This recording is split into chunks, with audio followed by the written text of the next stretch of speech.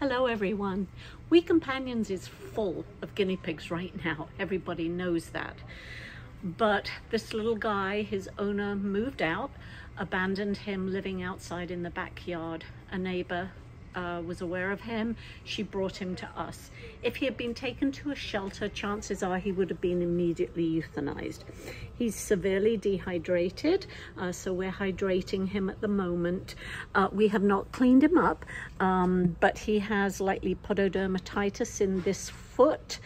He is dirty. I apologize for that. We just want to get him fed and watered first. He has an abscess in his chin here, and he's not eating, and he has infected feet. So wish him luck. We're going to do our best. Let's see.